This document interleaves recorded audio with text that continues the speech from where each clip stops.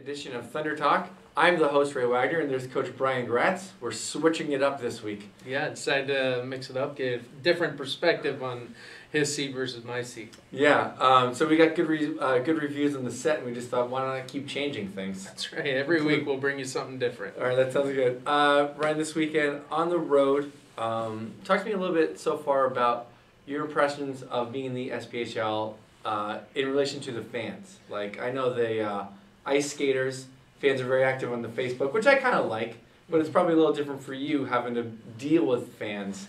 Well, I mean, well, first off, everywhere we've been, the fans have been tremendous. They're extremely passionate about their teams, and they're it's unique everywhere you go. So I mean, being down in Louisiana this past weekend, and after goals, they're throwing the little rubber ice skaters on the ice, and the fans always had some choice comments to say when we're coming on and off the ice, but that's them supporting their team, and that's what it's all about. So to see that kind of support throughout the league, and in Louisiana this past weekend was pretty fun. It creates a great atmosphere, and the fans of Louisiana were fantastic. Good, because I don't respond well to that kind of negativity. So it's good, though. Do you think that the team, is it fun for the team too, kind of being in that moment and seeing the passion and trying to, put it back in their faces, as it were? Well, anytime you're on the road, you wanna do your best to silence the crowd, because silencing a crowd is the loudest, most deafening noise you can actually put on the other team. So that's kind of what the guys thrive on, and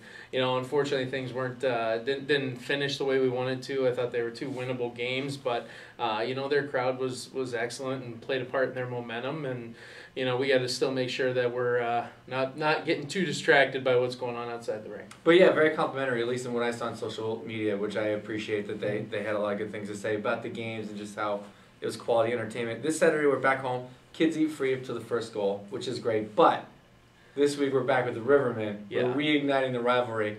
How are you feeling about that? How's the team feeling about that? Well, I mean, we know that proximity-wise and the way both teams have kind of had a little bit of a sluggish start this year, I mean, these games are huge. And we play each other enough that, whoever's going to get the best of this rivalry based on the number of games we played is going to set themselves up best to go into the playoffs there. So we know it's an important weekend, and I know they're coming off a losing streak, as we are too, and we need to make sure we get out there and get max points as best we can. This weekend, or I should say this week, Thanksgiving's coming up. Tell me a little bit about what that's like here for the players, most of which are not from our area.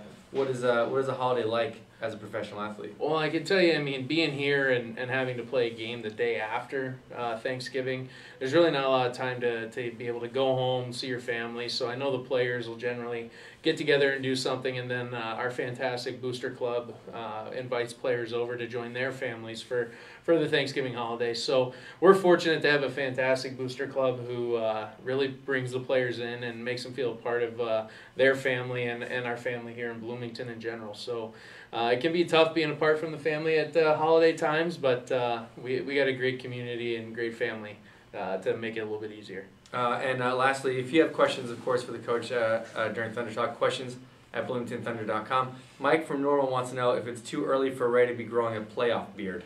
No, because I'm growing one myself. Yeah, so we've decided it's playoff beard time already. Yeah, I mean, and part of it too was, we go down to Louisiana, it's like 75 degrees and humid, and I knew coming back north it was going to get a little chilly, so I'm trying to grow mine on, but hey, it's it's Movember. I haven't had success with Movember in the past, so going Beardvember, and I'm impressed with Ray's look, but okay. I think Brian from Bloomington here has a question for Ray. What is that question? I want to know what your transition's been like from going to off-ice official to in-arena host, and being a radio personality, not used to seeing yourself on a screen. Right. I mean, I would have said before that you have a face only a mother could love, or appreciate that. Face for radio, but he's a good-looking guy anyways. But how's your transition been? So far, it's been a lot of fun. For off-ice officiating, I only did a couple of the games, and it was a lot more responsibility. Now if I make a mistake, it's not as big of a deal because it's not like the game hangs in the balance. So if I make a mistake, I just apologize to somebody and I give them a puck.